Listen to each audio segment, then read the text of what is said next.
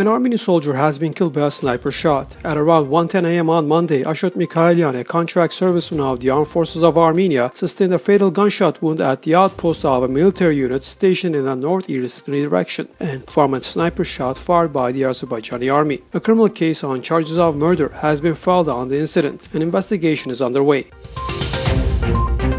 Armenia is now ranked 21st in the number of COVID-19 deaths per 1 million inhabitants. The coronavirus death toll in Armenia has reached 711, which translates to 240 deaths per 1 million residents. A total of 37,390 COVID-19 cases are reported in Armenia thus far, and 73 new cases were confirmed in the last 24 hours, as only 314 tests were carried out on Sunday. According to the Health Ministry, 9,793 people are currently being treated, and 26,665 others have already recovered. Also, 221 COVID-19 patients have died so far due to other diseases, and this brings the total number of deaths to 932.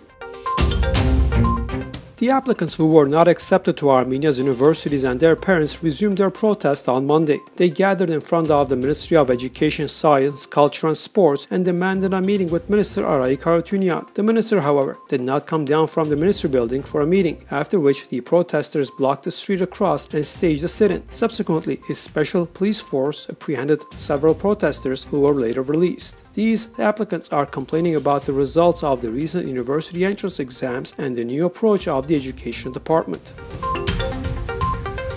Representatives of the youth wing of the Armenian Revolutionary Federation ARF-Dashnaktsutyun Party on Sunday held a rally in New York expressing their protest against the Azerbaijani aggression. These young people came to the event carrying flags and posters of Armenia and Artsakh. They sang the national anthem of Armenia and Armenian national liberation songs and danced Armenian folk dances. Armenian National Squad Captain Ashot Mikayelyan presented his personalized jerseys to the soldiers who were wounded as a result of hostilities in the northeastern part of the Armenian-Azerbaijani state border in July, the Football Federation of Armenia press service reported. Also, Mikayelyan promised to meet with these soldiers during his next visit to Armenia and to autograph these jerseys.